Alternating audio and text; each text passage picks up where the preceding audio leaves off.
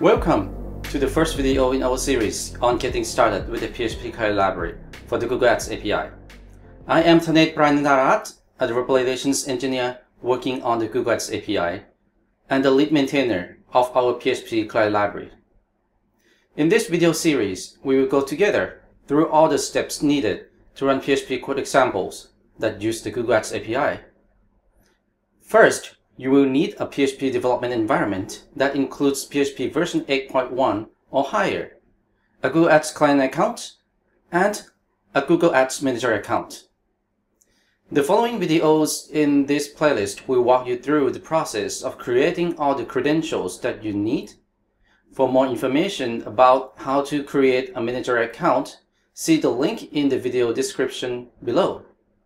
Note that, depending on when you are watching this video, the minimum supported version of PHP in this library may have changed. So please make sure to check the latest supported version in the composer.json file of our GitHub repository of the library as well. We also provide a link to the file in this video description below.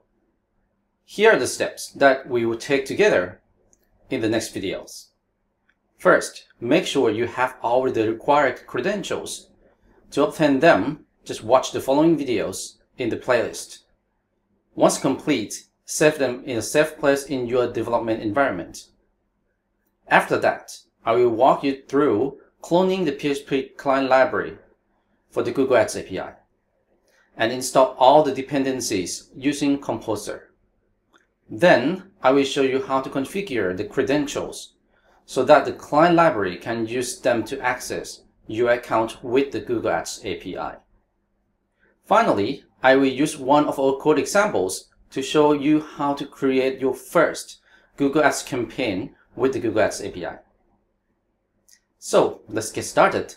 Watch the next video and obtain your credentials. I will see you in the next video after that.